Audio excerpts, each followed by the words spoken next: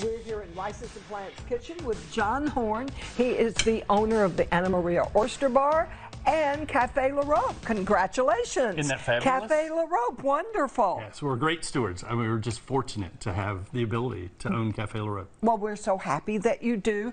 Now, the Maria Oyster Bar, I understand you've got a new employee. We do, and she works every day. She works double shifts every day. She's not called in sick yet. We're just excited to have her. She doesn't complain about this busy schedule? She doesn't. She asks for more shifts. She says, I can do anything you want. I'll be there anytime you need me. Oh my and she's goodness. helping out everybody. Everybody loves her. Oh, this is interesting. Well, it looks like we've got Chef Nick from Cafe La Robe, Yes. which has got to be the top of the cream That's here. awesome, yeah. But what are we cooking? We're doing Cafe La Robe's signature dish today. It's potato crusted grouper. Let's see now, listen. potato crusted grouper.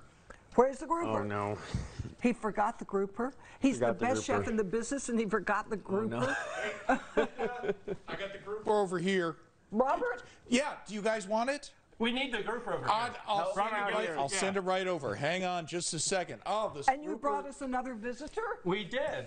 This Pearl's grouper coming from looks the Oyster great. Bar to Oh, help out. Pearl, the Pearl waitress that you've been raving about, your new Absolutely. employee. My new Pearl employee. is not exactly a waitress. What does Pearl do? Pearl's a food runner, so she's helping out all of our staff. She's bringing food from the kitchen.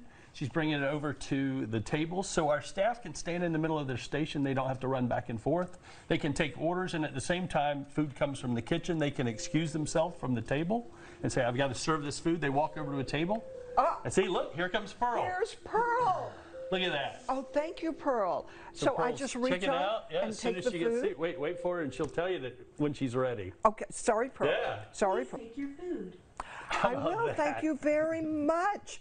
Oh my. Do I have to tip Pearl? No, you don't have to tip her, just the server. Just the server. Just the server. Because you're not taking jobs away with Pearl. No, we're helping. We're enhancing the server's job. We're making it so much easier. So the food just comes right to the table.